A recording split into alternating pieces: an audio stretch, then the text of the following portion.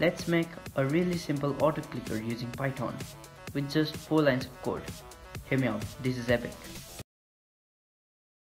So here I am in Python. First thing you need to do is import PyAutoGUI and time.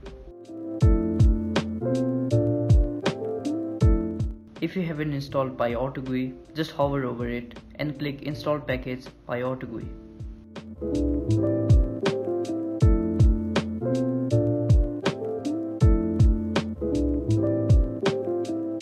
PyAutoGUI simulates your input events, and time is used to set a delay so that your autoclicker doesn't start immediately you run it. Then type time.sleep and put how many seconds do you want to wait before clicking. Now let's create a for loop and add how many times do you want to click. Then finally type PyAutoGUI.leftClick.